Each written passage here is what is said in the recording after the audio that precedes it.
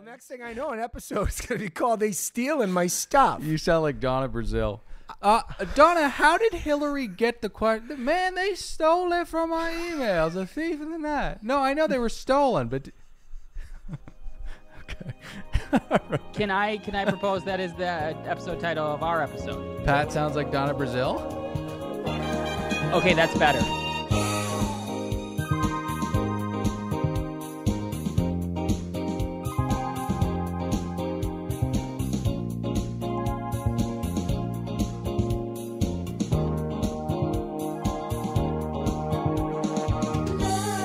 Welcome aboard another brand spanking new episode of another Below Deck podcast. I'm your captain. Dylan settled up next to the producer of the podcast, Patrick Hickey. How are you doing? I'm doing wonderful. Great to be here. Nick, what's wrong with you? You're looking all funky right now. I don't like to be caught off guard with my tagline. You know what I mean? Who caught you off guard? You? You rarely say, "How you doing?" Okay. Nick. I mean, not even when we hang out as friends. Nick, shame on you. Shame on you. Nick, calling from across the 405. Old lady spit in his mouth. How you doing? Ahoy, mateys. All right, so tonight we've got just a gangbuster of an episode. I don't want to step on anybody's toes with fan favorite segment Thoughts and Knots before we even fucking get there. I want to get some PSAs out of the way. I don't have any. All right, well, now that those are out of the way, let's get into a fan favorite segment, Thoughts and also Knots. Pat? All right, I'm going to go. Why doesn't Nick go first? Even though when I really look back on it, there weren't like really storylines. For some reason, I was riveted during this episode. I feel like there's impending doom happening, especially with these ominous shots of Hannah popping pills and acting erratically. Sure, we'll get there. So while not a ton of stuff happened, I found myself riveted 79 knots. 79 knots. 79? Mm-hmm. I feel the exact same way. I didn't have a lot of tea. There weren't a ton of explosive moments, but there was enough throughout to keep me coming back. I'm looking for some type of analogy, but rather than stumble to try and get there, I'll just say I had a blast. 78 knots, Pat. 78 knots. Yeah. All right. Morphine drip. I'll sum it up really. I was thinking of I was thinking of like a rat. Sorry. Rat. Morphine drip's perfect. Pat, why don't you give us thoughts and knots? Okay, I'll be brief. Kiko is a little slice of heaven. I just love him. The lemon meringue pie. Justin and Scout, if I was a lonely person and I wanted someone to pay for everything, I'd hang out with both of them. Okay, well, that's disgusting. And I love that the boat never left the dock, and the crew had the nerve to sit there with their fucking hands out. It was wonderful. 81 knots. Okay, that's the highest knots you've given this season, I think, aside from your random 100 knots, which don't pertain to any real entertainment value whatsoever. But let's get into the show. Last we left off, the Majorcan beach bureaucrats had scolded Justin Thornton, Sandy, and ass-face, dog-face Leon for having a tarp on the beach. The guests want to go back because this is a bust as far as beach days go, but they're also going to be bringing their friends, remember. Now, Malia is not answering her radio. They are stranded on this beach, and once again, let's remind everyone that the vacation that they're on costs $60,000 a day. The guests get back aboard finally via car. Well, Dylan, isn't that wonderful? Yeah. You have an issue getting from the beach to your chartered yacht. Right. And you can get back to the yacht in a car. Right. $60,000 a day. Mr. Cynical over here. You can't get a goddamn boat to work for some reason.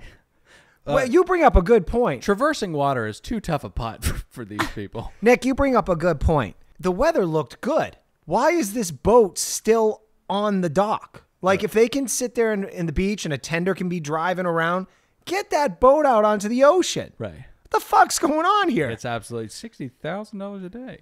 So the guests do eventually get back aboard, and Scout heads the fuck out of Dodge. As Nick mentioned, so close, but so far. So far. So Hannah says strong Second chief stew. We've got a Freudian slip there. Do we want to cover it? We got a lot to get into. Oh, a lot. All right, moving on. So ass-face, fuck-face Leon and his quote-unquote friends order some snacks over stories about him fucking in his Ferrari with the top down while he was driving. So a couple things. One, that's impossible. You're a liar. 2, please try that again. Please try that again, because the chances of you being killed are extremely high, and the world, trust me, needs that. All that being said, that's pretty fucking tight. Don't you do that. Don't you do that. Isn't it, let me ask you something. Did you have a little bit of excitement and happiness when all Leon wanted was some snacks, and that poor excuse for a goddamn grocery store cheese plate showed up in front of him? Yeah. Where you're like, eat that. Yeah. Suck that cheese. No, because his life is too good, and he is not cognizant of how empty and black a human being he is. He feels no pain. And he should be doled out plenty because he is a fucking monster of a human being. Fuck it. I hope he's back next season. We get to hear more dope stories. I would love to talk to him so badly. It would be the quickest interview we'd ever done with any charter guest, any cast member. I would just levy insults at him until he hung up. And guys, I would ask you to give me that because I think it would be a phenomenal episode. Getting his I DMs. have no problem with that. I actually am for it even. Hey, one note with this. A Barnacle had said in the Facebook group, by the way, get over there, another Below Deck podcast Facebook group. A lot of fun stuff happening there. Tons of fun stuff. A Barnacle theorized that Justin and Scout are best friends and that Justin doesn't really have any friends. These are just a bunch of users. Right. Because you really can't make any sense of this little combination of individuals. It's a strange, hodgepodge of people, but I think Justin's a good guy. I think that he's got some friends. I'm not saying that he's not a great guy. I'm saying I think he's being used. Got it. All right. Well, totally. He's like Leon is like Worm to Matt Damon in Rounders. He's just his childhood ne'er-do-well friend who Justin just doesn't have the heart to ditch and improve his life. Is that the guy that John Malkovich played? No. All right, so the snacks do get hijacked, and Hannah's not dealing with the stress well. Wonder why. She's telling Jess to get the serviettes. Now, Hannah, can we not speak bourgeoisie at a mile a minute if we're trying to lead people? Say napkins. Leon finally does get his cheese and meats, and he goes, "What is this, pepperoni?" There's nothing else to say. Should we talk about Pete being the captain of his son, father, and vessel? Well, once again, another Barnacle brought up last night when they were watching and giving all the spoilers out as I'm trying to look at my Facebook watching the goddamn show. Thanks a lot. Yeah. He said... Did you say you look at your Facebook while you're watching the show? Yeah. But how come you do that? Because you have to record it professionally, and you have to recap it professionally. I always do a good job. But anyway, they said, why are they still showing this guy? Bravo promised us they were going to edit him out. Right. He seems like he's here more than he's ever been. Yeah, well, it's almost like those empty promises to edit people out are worthless, and people don't really give a fuck. And I was really convinced that had they done what they said they were going to do, fire him and edit him out of Bravo episodes, that we would solve racism. Yeah. I thought that too. I was very, very hopeful for that being a pretty, but I don't want to be racial, but I thought that would be an important domino to knock over.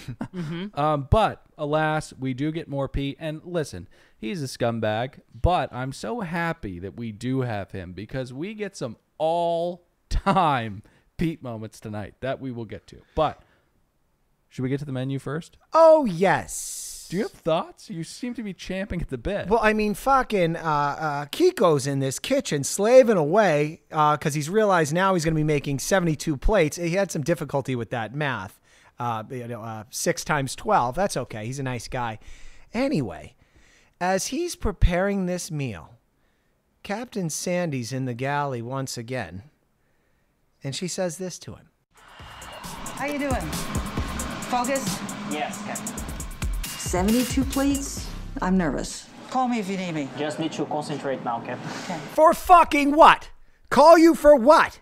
You nagging, overbearing pest, breathing down my fucking back at every minute. Can you get the fuck out of here? Hey, Sandy, I really need help with the tangerine sorbet that's going to accompany the oyster. Could you get down here and help me? Wow. Wow. My wife theorized that just the cameras are never up at the top of the boat. Can I tell you something? We got plenty of Sandy tonight. I feel like you're in 4th already. Oh, dude. Just get into How many second. gears are there? There's 5. 5 on a clutch, you're in 4th. There's 10 tonight. Okay. Wow, what a another fancy shout out car. to a barnacle, and we really got to start naming these people. We have to. Someone showed there's just these memes popping up of Sandy springing up in random places, just kind of checking in, you know? Yeah. She'll be at like the Roman Coliseum, you know, and just Right. like, You know, it would be a funny meme if, you know how Alyssa Milano was at the Kavanaugh hearing? If Sandy was just right next to her. All right. Is she asking the lawyers if they need anything? She also Let me know if you checked need in anything. at CHOP. Yeah. Oh, do we need to plan anything here? Okay, so let's talk about the menu. It is an international menu, quote unquote. So from France, we have oysters. Now, did you guys bucket this? No. Nick, I'm sure you did. Yeah, it's oysters. No? I'm going to move on. From Brazil, we have for the 14th time in 6 episodes, muqueca has to stop. Just has to. Has to stop. It's his avocado toast. From Spain, we'll have shrimp. From Japan, we'll have, get this, roast salmon and broccoli florets. Okay. From Italy, we'll have truffle risotto. The dreaded ingredient rears its ugly head once again. We'll get there. And from 6th plate, bacon ice cream and apple comfit. Now, how do we feel about telling Hannah telling Kiko that he should go up to the captain and tell Sandy that he doesn't have enough food and we're not doing it? Well, Can you imagine? can you imagine? The sage advice from this drug addict.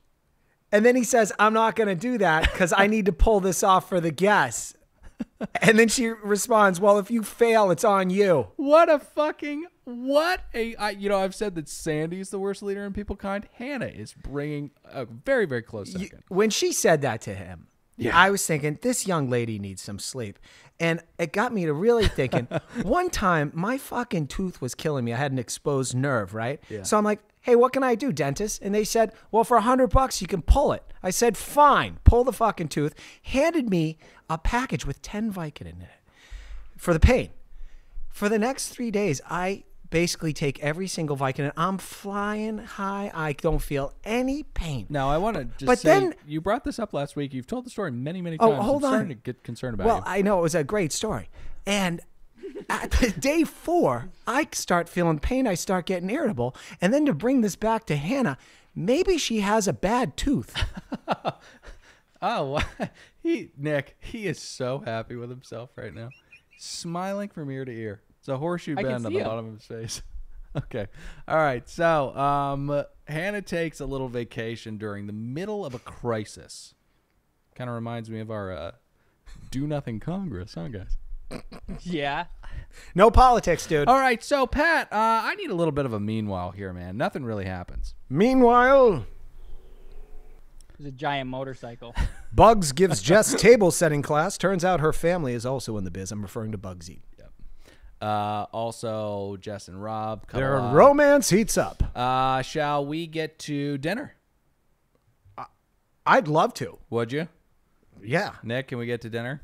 Yeah, I got to get to this moqueca for the 50th. Now, let me say this, though. Yeah. As the plates start rolling out, Sandy has officially moved into her new timeshare. She then, if you caught it, watches them eat from the lounge area for pretty much the entire meal. I'll make mention of this. You hang on. Mm-hmm. And this isn't, this is a major event of this episode. This is the bulk. This is the balls of this beast. So there's a lot of stuff that goes, this is a full cinematic experience. It's not just dish after dish after dish after dish. So unlike many of my critiques of meals, I'm going to welcome you guys to jump in every so often because there are, waves to this. So oysters are out first. I will say few things I think we all can agree beat a mignonette, but the tangerine sorbet did look inventive. I just hope it was not overpowering, and the duck fucker Leon liked it, so it most likely was. Brief interruption. Like you said, Sandy is standing over the entire thing, foreboding and adding needless pressure. Sandy, you have nothing to do with this. You cannot help in any way, shape, or form. Quit folding your arms like Batman and go play Candy Crush. Makeka is up next. Malia. Batman knows when to disappear. Yes, he does. Yes, he does. And he also knows when he's needed. Makeka is up next. Like I said, Malia says that she's got an eye for fine food and that Kiko's doing all right. All right, Malia. I mean, we've got a pretty robust peanut gallery here tonight, but a couple things. One, it's been rumored that her boyfriend's going to be coming onto the show. I don't know how that's possible because Kiko's doing great. But two, Malia, you've just painted a huge target on your boyfriend's back. Fine food. All right, let's see how fine his food really is. I'm looking forward to him setting foot on Beef Wellington. All right, so everyone in the gallery, yeah.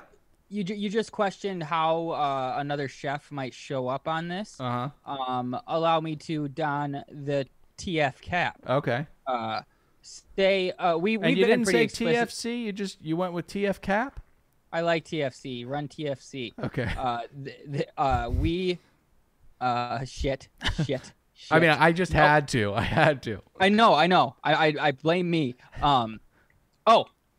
Conspiracy theory. Yeah. We've been pretty explicit, I think, with our prediction of which crew member gets let go for some type of narcotics. Right. I don't think it's got to be said who it is. Yep. But maybe it's a twofer, and Kiko, and this is how he keeps his cheery disposition, is also on drugs. Wow. You're saying he's railing lines off of Hannah's bare breasts? Yeah. Like when Hannah was like being like, "You fuck up, it's on you." What they didn't see is 5 minutes before they were in the pantry, just like talking about widespread schneefing and schneefing and schneefing. I got it. Talking about all their business plans they're going to have. It's called Coke Lies. I made a career out of it in my 20s. That stuff's never going to happen. I had a Coke lie one time. I said I wanted to come up. I still think this is a beautiful business, however niche it is. I wanted to come up with, because vinyl's in. Oh, yeah. I wanted to come up with a company, and don't steal this because I already have the LLC filed. Coke lie. Well, then how could we steal it? I want to come up with a business where you can put a playlist on a vinyl, because right now it's just records. You have to listen to the whole thing, but cherry pick songs. Press it. I think that could be a great e-commerce business. No brick and mortar needed, sir. Isn't that awesome? Isn't that an awesome idea? It's not as awesome as my business my takeout business, Are You Cereal, but it's pretty good. Your takeout business, Are You Cereal, is porous. It has so many flaws in its logic. If I was a shark in that tank, I'd say, quite literally, I know we're not supposed to curse because it's prime time. Get the fuck out of here, Nick. When did you guys talk about this? Are You Cereal? It's his drive-through cereal store where you're supposed to eat a bowl of cereal submerged in milk whilst driving. We've seen It's Always Sunny in Philadelphia. We know how that goes. Oh, there's also a straw so you can drink up all the milk. Terrible idea. I said we're still in R&D, dude. Yeah, I remember it now, actually, Pat. Yeah. Keep pushing your dreams. Oh, are you saying unless it was... this is something you thought of on Coke, as you just spoke about. Are you saying it was forgettable, Nick? No, not at all. Not at all. Are you cereal? Are you serious? My memory had to be jogged. But what was your idea again? Don't want to get into it. Yeah, vinyl. Mm-hmm. We gotta release some sort of greatest hits, another podcast network on vinyl. That's fucking God. The ideas are flowing tonight. Are you on Coke? Are you on Coke? I am not actually. I'm just, glad I'm not dead. Okay, so everyone in the galley begins commenting on the fact that Malia can work a chef. Sandy jumps in on the fun. Can you imagine if this was Ben or the second spy, Anastasia, who demanded silence while they were cooking steak and green beans for $5? Can you imagine? This man is trying to make 72 plates of food. Leave him the fuck alone and shut the fuck up. That's a great point. Any one of these other chefs would have fucking snapped. The only thing that keeps him calm, I believe, is some sort of narcotic. Getting Anastasia really grinds my gears because she was literally making Jell-O molds, and people were, and I'm not talking about Maya or ever the one that made nachos with canned corn. We forget that Mila. Anastasia was not a chef. She just wasn't. This is a great opportunity. Are we shitting on Sandy? Jell-O molds. Later, Sandy, I don't want to get ahead of myself, says something about a Michelin star to Kiko. Don't. I won't, but I will say, let me remind everyone, and Dylan's already talking about it, so is Nick. This is the captain that allowed guests that are paying $60,000 a day be served food from a girl who was folding laundry the day before. Right. And also a chick who, once again, served nachos with canned corn, who gave a fake resume that Sandy never bothered to fucking check. She was resting fillets in the microwave. She was nuking undercooked fillets, and it's $60,000 a day. Sandy, Anastasia is not. She thought that she had stumbled upon her Mark Wahlberg in Invincible, but that's a movie. That doesn't happen in real life. No. One of I thought you guys were going to give me shit because it is a true story. Go ahead, Nick. Oh, great point. I think one of Captain Sandy's greatest shortcomings as a leader / employer is never having heard of an in-person interview. Yeah, it's such a huge hurdle. If you don't know that that's a thing and you're hiring people constantly, I don't want to get into it. So it's like she's picking a resume at random, like a magician's holding out a deck of cards. You bitch. Okay, so shrimp with peppers from Spain is up next. The only real problem I had with dinner was the fourth course from, get this, Japan. The teriyaki, which had a mass-produced sheen to it, is discharged haphazardly on the plate. If you were to do a collar or something, maybe I could buy the Japan thing, but this looks like a housewife cooked this before she read Mastering the Art of French Cooking. This is not an offering from Japan. There are steamed fucking broccoli florets on the plate, Kiko. Next course, white truffle risotto. Now, I lied when I said the only dish I had an issue with was the salmon. I don't, we did this. I had quite the diatribe last week on truffle oil, but the guests are told that this is a white truffle risotto. Now, I didn't see any truffle on board. They ordered enough oysters for 4 people. I don't think we're going all out for grams of white truffle, right, guys? I have something about this dish. It looked delicious, but this dummy over here. I mean, I don't even know what I'm looking at, but it looks scrumptious. My mouth was watering as that showed up at the table. Yeah. And you have other thoughts on that? Well, a dog salivates at kibble, doesn't he? Even though he's centuries removed from his ancestral diet of raw, clean meat, and what's in front of him, what looks appetizing to him, is nothing but compressed, frozen fowl and grain. That's you. I'm a wolf? All right, so, like I said, there was no white truffle anywhere in sight, which of course means the cursed oil is back. Now, fear not. Ass-faced, dog-faced Leon and co. will think it's quote-unquote fire. If these people were armed with any knowledge, they would know that white truffle cannot be heated, period. It will destroy the flavor of the truffle. If it was not shaved on top, the 5th plate is nothing but a fucking lie. Now, know that when you move forward in life, if somebody says this is white truffle something, where is it? Because it's supposed to be naked and on top of my dish. Did you say that this was $70? It's $70? Where's the fungus? too caught up on this. Yeah. Where does he learn this stuff? I don't know. Okay. I can't wait to hear what he has to say about dessert, and dessert including bacon. Hang on. Very divisive. All right, hang on. So let's get to the American dish, bacon ice cream, which Sandy says is Michelin star quality. No, Sandy, it's not.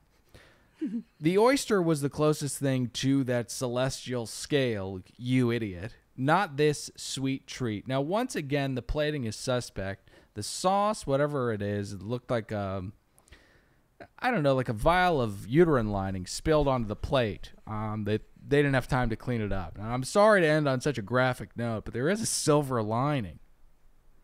Kiko is the man. He did as well as he could have. I give it 88 pots. Wonderful job, He Dylan. did a great job. Here's my He question. did such a good job. I'm so proud of him. Level of difficulty 1 to 10 for a guy realizing midway through the day as he's prepping. That he's got 4 other people to cook for. 6 other people. 6 was it 6? No, it was 4. Sorry. It was 4. So 10 being difficulty with one person pulling this off.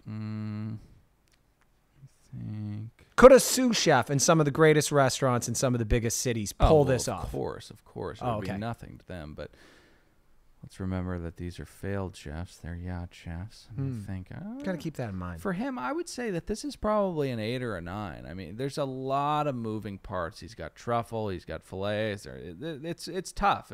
It was a hard night out for him, and he did pretty well.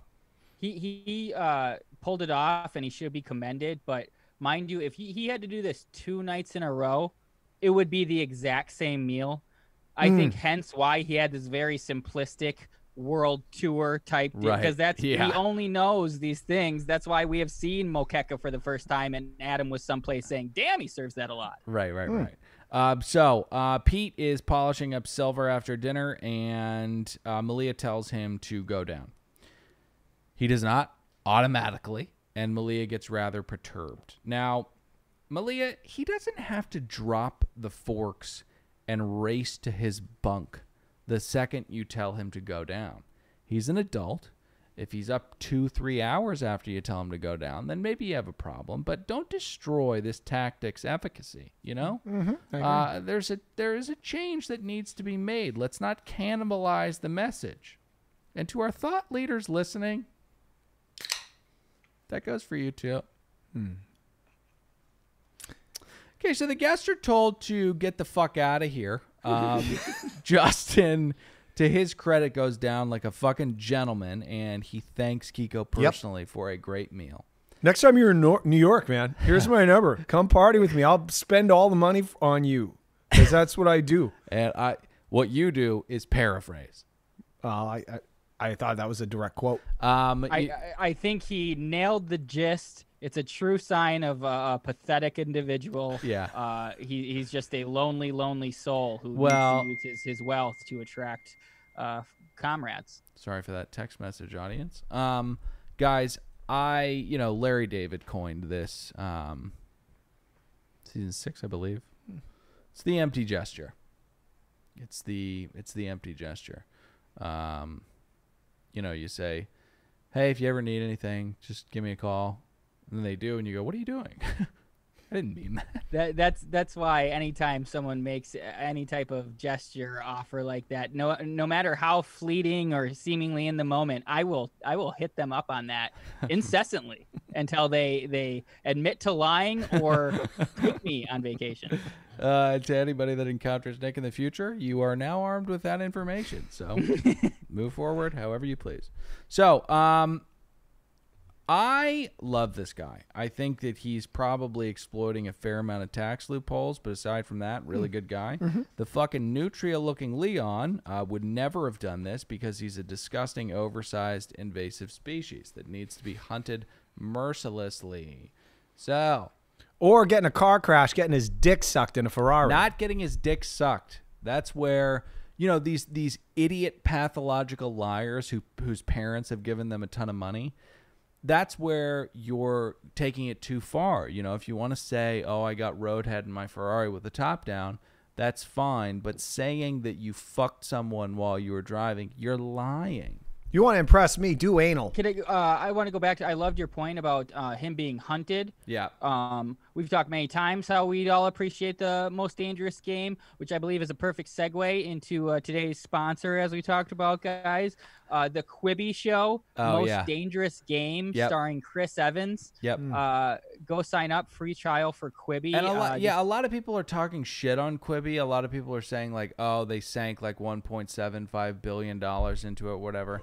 Guys, coronavirus came, okay? Jeffrey Katzenberg is a smart guy. He knows what he's doing. They have a great lineup of shows and content on Quibi. You know your attention span is shrinking. Sign up. I actually shouldn't say this considering the amount of money they're giving us, but actually Jeffrey Katzenberger is a dinosaur and he has no idea where technology's going. Quibi's a sinking ship, but go watch Most Dangerous Game starring Chris Evans. Okay, so Hannah is left to deal with the guests after dinner. They ask for snacks to not wake the chef up, but they want some snacks, and Hannah makes them a deal. She'll get them some snacks, and then bedtime. What kind of fucking drugs are you on, young lady? These people are paying $60,000 a day. You do not get to tell them that you've had enough. Can I say this too? Unbelievable. Let's add the extra layer to this. The boat hasn't left the dock. You should be so lucky they didn't just walk off on day 2. Yeah. With no hope of going out to the water. Right. It's unbelievable. I understand that she's unhappy. I understand that she's been doing this a long time, but she fucking pisses me off. I would have said, go fuck yourself. I would have said the exact same thing. Exact same thing. And that's a grand off the tip. Every fucking one of these interactions. Oh, great point. The best thing to do if you want something is put it on your preference sheet. I'll get you some snacks, but go to bed. Hannah, you are in the service industry. Stop being a bitch to your guests. Jesus Christ. She goes down and pops a little pilly before bed. They did get that footage, didn't they? Nick? Very, very telling, I will say. She just reminds me of an athlete who hung on one season too long. And it's really quite sad at this point, except in this instance, she's ruining paying guest time. Yeah, she reminds me a lot of Antonio Gates. That's a good one. I was trying to look. I even Googled it. She reminds me of someone who has a bad tooth. Okay, so what happened to my throat? Next morning, more food. Pete says that he's going to play a different little game with Bugs, a different one than he played with Lara, or should I say Sid from Ice Age. He's going to be a different kind of daddy to this young lady. He's going to quote unquote throttle it back this time. Clip. 7. Oh, it's going down tonight. Don't you have work to do? I've been working since 6 o'clock this morning. Bugsy, I'm on my second application at sunscreen this morning. Damn, Daddy. I picked up immediately that Bugsy's a flirt. And I'm gonna play Bugsy a little different than I played Lara. Have you ever done Italian Woman? No, can I please? Pete's not just gonna fall in love overnight. Pete is like another specimen. Why is Pete still in the galley? Bugsy? Pete, what the hell? What? You're like undressing me with your eyes. I'm undressing you with my eyes. That's how I feel. Are you naked? Oh my gosh. I feel like violated. Look at him. You just gotta let the laws of energy take control. I'm intrigued by you. For some reason, Pete feels like he's got this entitlement to say whatever he wants to say. But no, it's not happening. This is something ladies know by, I think, the time they're 25, but dudes have no clue. A lot of dudes are delusional. Oh, my God, yeah. He's completely immersed in the belief that she's into him. But any rational human being with any understanding of picking up on someone's social cues would say she hates you. Yep. Be a little more self-deprecating. Start there. Just have a little less self-confidence. he's gonna watch this back and he's gonna be like, "See, she called me a specimen." I know, it's unbelievable. We talked about it on covering Love Is Blind, but life usually, rather tragically and harshly, will set the bar for you at some point. You cannot walk through life like this. Pete will settle down eventually with a slightly overweight ex-felon from the greater Massachusetts area, and will often talk about his sexual exploits of the past, and perhaps cry when conceiving his second child. Right. But in the meantime, hey, unit, if you're looking for a little help on how to behave and get laid for less money, here we go. Check out my book, Cracking the Code, How to Get Laid for Less Money. It's just a quick read, and it will give you all the tools you need. It's not a quick read. It's 60 to, well, how many words? 120,000 words? No, it's 250 pages. That's a good chunk of work. It's not the quickest read, and again, it's very specific, Pete. If you are trying to get laid, but for cheap, pick this book up. So speaking and I can't stress this enough to the people listening or watching. This is a real thing. Yeah. Okay, so speaking of cheap, let's get to the tip. Before we get to the tip meeting, I want to say, when he hands over the envelope, he kind of builds in the never left the dock caveat. He's like, we never left the dock. Here's the envelope. So right there, I was like, uh-oh, let's get to the tip meeting. Tip meeting. Oh, you want to do the breakdown? Yeah. All right, first off, Sandy prefaces about what's about to unpack in that envelope by saying it doesn't matter what the guests that just left think. It only matters what I think of you. And I think you all did a wonderful job. Wrong. Shut up. The only thing that speaks is bread, you bitch. Couldn't have said it better. $17,000. Yeah. Now, that's $1,277 each. They all scoff. I truly only feel the only person that had any right to have any issue with this is Kiko. Because I would turn to the deck crew and say, how many toys did you have to blow up over the last 3 days? Right. What did you do the last 3 days aside from help out at dinner service? Because there was nothing. Pete just applied sunscreen and sexually harassed bugs. That's all he did. You deserve nothing. You deserve nothing. In fact, they should be making a phone call to whoever booked this goddamn trip and say, I want half my money back. Yeah. And if you make us look like cheap fucks on this stupid TV show, Below Deck will sue your fucking ass. Yeah. It's funny you say that because they did feel like they were wronged on how they were viewed. He put out, I cannot remember where I saw this on social media, but that his $17,000 tip was actually 23% of, I believe he said his prorated thing or something. I don't know if they got yeah. Listen, let's get him on the phone. Even if it's not 23%, let's say it's 18. He's well within his rights to tip 18. They didn't leave the fucking dock. The dream vacation of being on a yacht for all your Instagram photos, which is the reason all these retards doing this, because they vacation to Vegas 20 times a year. Harder. Is to get all those shots and visit all these different like little coves and stuff. You basically were at a floating restaurant for 3 days. Yep. How dare you? Not spacious enough. And it's spacious, but not spacious enough for this. So, shall we get to the night out? Yes. All right, so they sit down to dinner at this restaurant that looked to have, it sounded to have strange menu offerings. They had some stuff from the world of Asia. It seemed like an international menu. Nick, do you have anything to say about this here restaurant? I have quite a bit to say about it because since I am recording, I have the luxury of TripAdvisor right in front of me. And since we're recording, I have the luxury of going. Yes, Veradero in Majorca. Yeah. It's very beautiful on the water, some beautiful settings. But man, this place sounds like a real fucking shithole. How many dots does it have?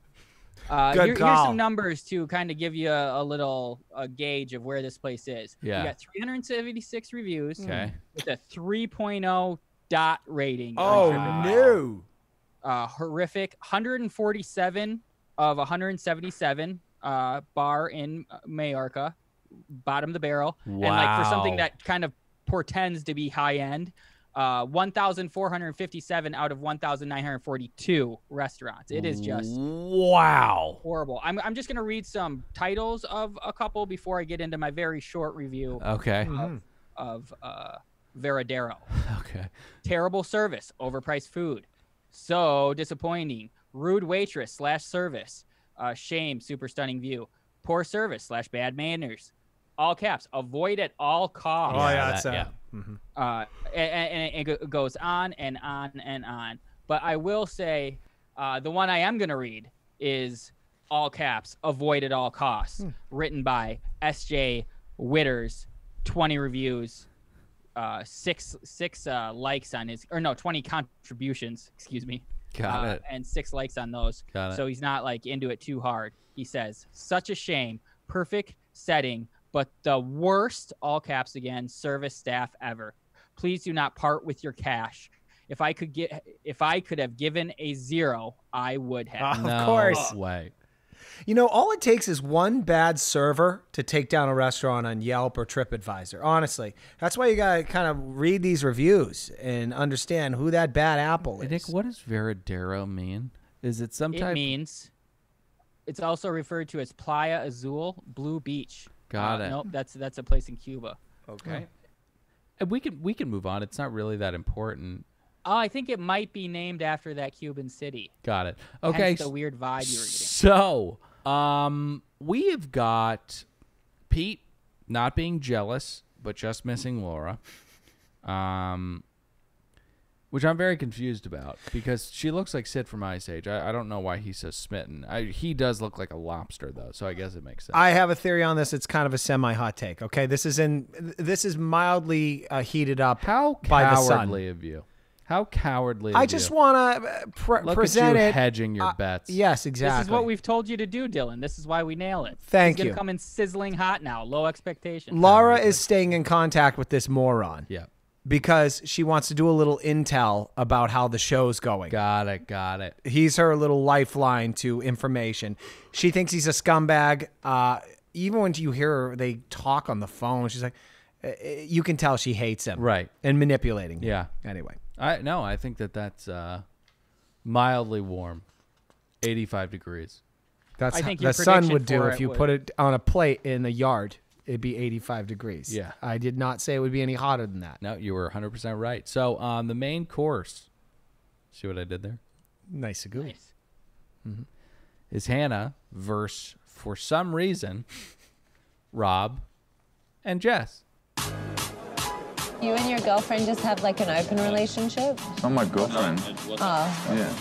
you're just dating someone. There's nothing going on. I would not do this if there were. Sober. I broke it off for myself. I'd rather not be in something if I'm gonna cheat on someone, even though it's like that open experience. What puzzle are you trying to put together? I'm starving. People come into your life for a reason, a season, or a lifetime. Everything in my life has been pretty temporary. Hear that, everybody? That's the red flag some of us never want to see. See it? It's just waving there for everybody else but you. Okay, can I do the breakdown on this? Not because before I say this. I think we have the same thought. Do you mind if I take it? I would love you to. Okay. Nick, why don't you take it?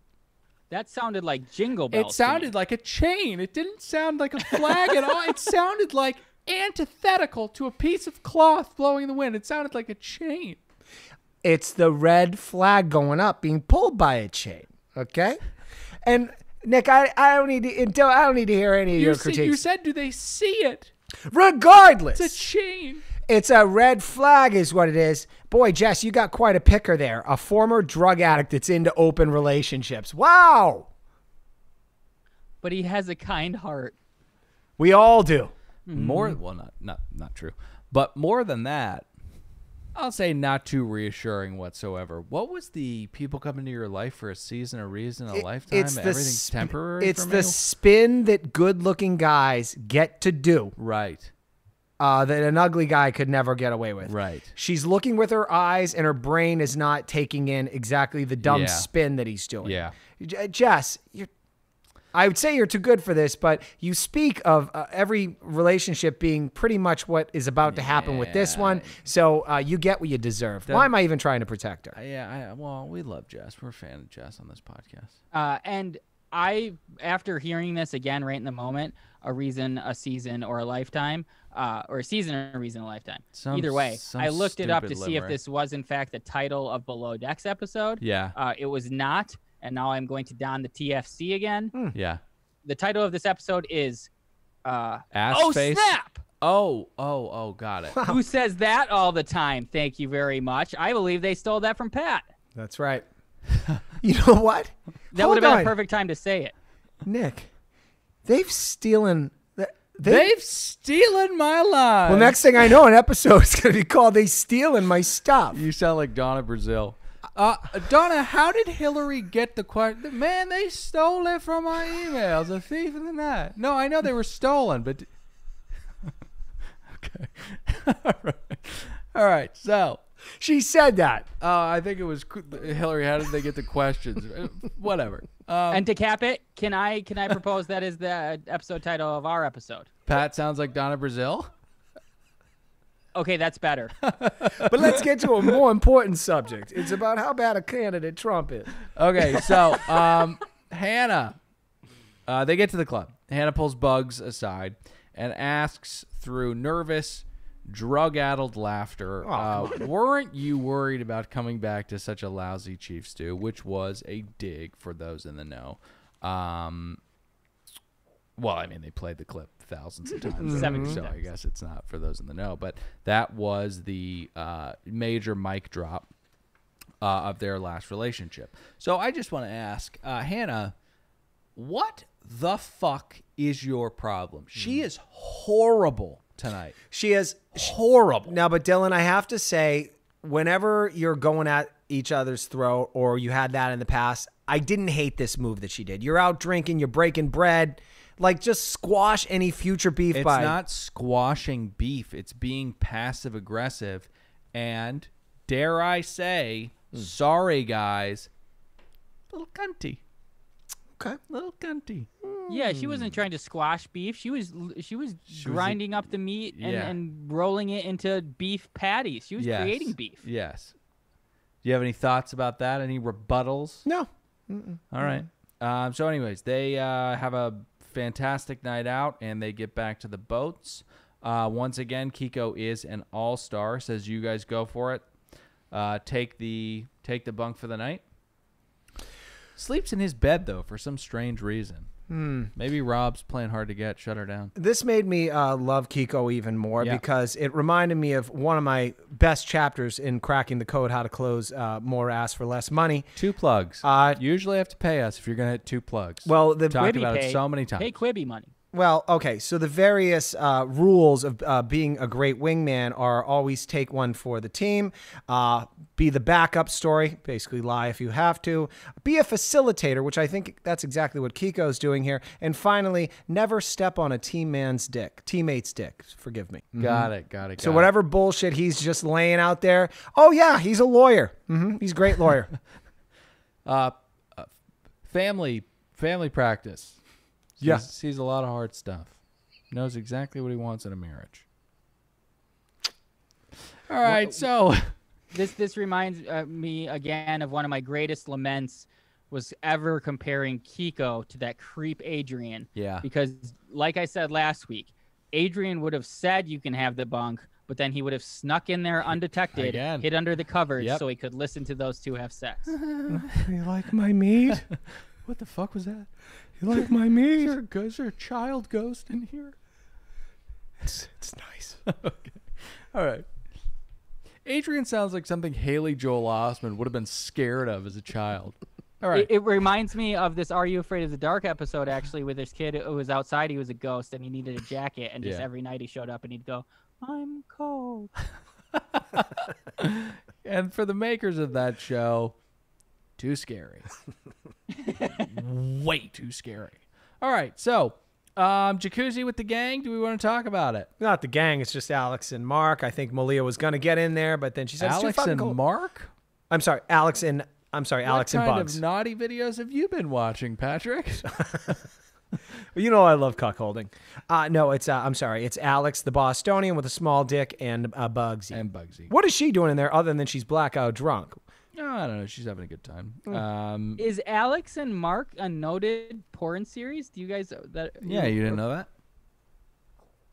Now I don't know what to believe. Okay, so listen, as you could tell, the episode kind of ends with a whimper a little bit. We've kind of been dragging our ass for the past couple of minutes, but we are professionals, so we are going to what?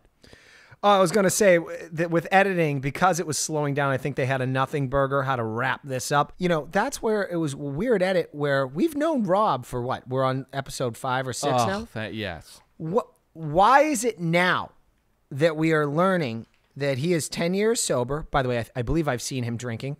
Alcohol does not... I want to get into that.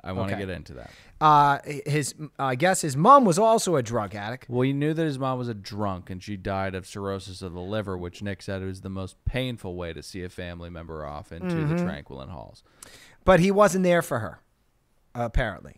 And he feels a lot of guilt for that. Well, I don't know. I think that he said he couldn't save her. I think he was, like, in the picture. I think he felt like he just couldn't do anything to stop this impending doom. Yeah. Hence why it is the most painful way to see a loved one go. Exactly. Now, I don't want to be cynical about somebody's pain, but Rob strikes me as the kind of guy that thinks that he thinks he's in a movie or something. You know what I mean? Like, he knows he's on a show. He's playing the camera is what you're saying? He's playing the camera. He does this thing where he's like, hey, Malia, I just want to have respect for you. He's doing this thing where, like, I couldn't save my mother. Listen, that's tragic. Everybody deals with pain their own way. But if she was a filthy fucking drunk that you put in rehab numerous times and she died, I mean, what are you doing?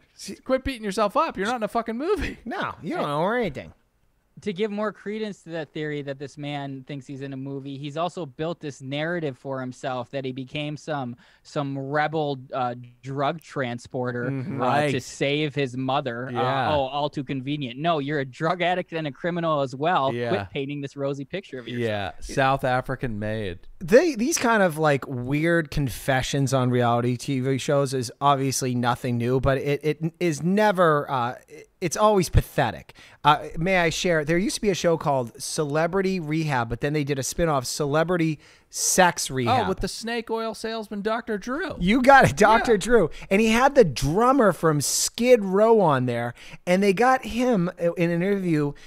His mother was calling him, and he's such a sex addict, he admitted that he was masturbating, and she was dying on the other end of that phone, and had he put down his penis and picked up the ringer, he could have saved her life, but it was masturbation that killed her. Wow. To admit that on TV. He realizes that footage lives on forever. And also, check out PMZs on Patreon.com, where we do cover the insanity that takes over a man's mind that signs the release form that says, you can use my likeness on HBO's Cat House. Yes, I did drive 40 miles into the bowels of the desert to fuck horrors, and I want to be shown on television. I'm getting distracted.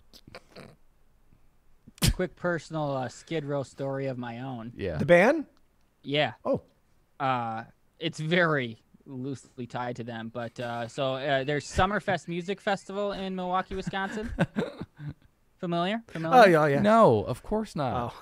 It's been around a while. I will say it's kind of OG in the festival game. You keep going. I'm going to look up who headlined last year. What was the festival called again? Summerfest. Okay. Put Summerfest, Wisconsin, because I'm sure that is not a unique name. But they were giving away free tickets at the grocery store, just like the general admission, like really cheap ones, like they're $30 or something to get in. And but you just had to go up to the radio DJ at the grocery store with his booth, tell him who your favorite or who you were most excited to see there. And my buddy Jordan Hansen, shout out, he said, say you want to see Skid Row. And I didn't know who they were, and I went up and I was like, oh man, just stoked for Skid Row. And that was the guy's favorite. And we got extra tickets And it was a blast. Nick, And I then hope you have a great back. time here, Nick. These tickets have been sitting here in front of me for hours just collecting dust. Enjoy the show. I bet that guy's never heard of Skid Row either. I love morning radio. You got the answer right. We've got two tickets to Skid Row on Tuesday night at 11:30 in downtown Los Angeles.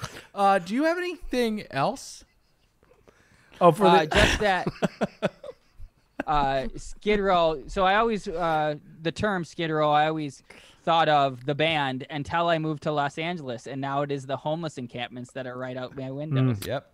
And I do want to go over some of the headliners for 2019. I would have a blast at this music festival. They've got, get this, Chicago. I would kill to see Chicago. Oh I've my seen him a God. few that times. I saw him sounds with great. Nick last year.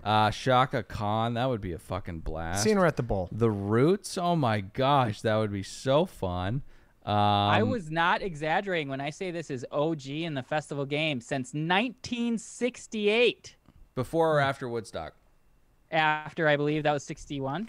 Okay, so 67, 66. 69. I do want to talk about this this distinction between AA and NA. Mm-hmm. So There really is no distinction. no judgment. I'm just confused about the difference. There's Alcoholics Anonymous, evidently, and Narcotics Anonymous. Now, this is reminds me of a famous story where my father's family friends they weren't doing too hot. The mom and the son both went to rehab together because the son had started doing heroin.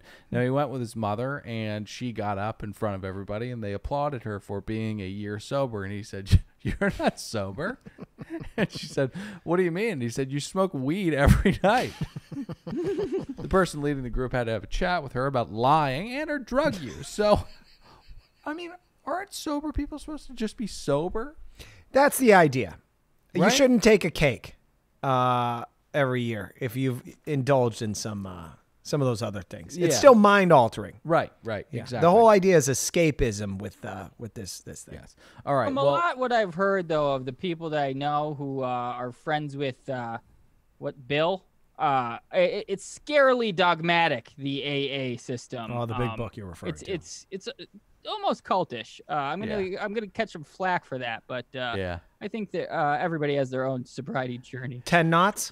All right. Not So even. I think my computer's about to die, so I'm going to get to this last clip very, very quickly, which is the highlight of the night. Speaking of somebody who needs a group very quickly to diagnose some serious fucking problems going on, let's talk about Pete talking to bugs. Hey, Bugger. See, Bugsy, now you're gonna get to know who Pete is. Oh my gosh. By the way, they call me Shameless Pete. So, like, I'm not crying or anything, well, like, a little bit, but, like, did you have a thing with the second stew, right? We had a connection from the get. And she feels the same way? Yep, I'm gonna go chase her down and see what happens. Gonna undress her with my teeth. I'm gonna do things that she's never had done to her before, and she's gonna fall in love. Making my hangover worse. Have you had relationships on boats before? Just banging my stewardess, isn't she? Sorry? What's wrong See, with like, that? I don't know if you're saying that for shock value or if No, you like it's true. Stews that are just down for the good time. That's where I got my name last year, Party Pete. Stop, that laugh is so much. I met some cop and stews. Sorry? You met some what? Some cop and stews. Holy shit. If you just got the transcript of this communication, it would be a bad porn script. It would You be- know how I got the name Party Pete? Yeah. You know what I like doing? Fucking stews. Yeah. You like what? Oh, you know what I like to do. Right. It would also be grounds for a lawsuit, I think. Maritime law. I don't know why she's continuing to ask questions. Yeah, I the only thing I would say of Bugs is probably shut this down a little bit sooner, just because of how fucking disgusting this guy is.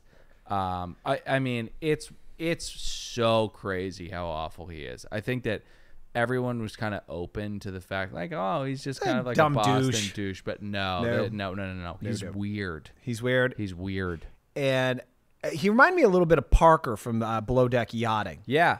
He's off. Totally. He's got Parker mixed with a rapist. Yeah, a little bit of a rapist. Nick, do you have any final thoughts?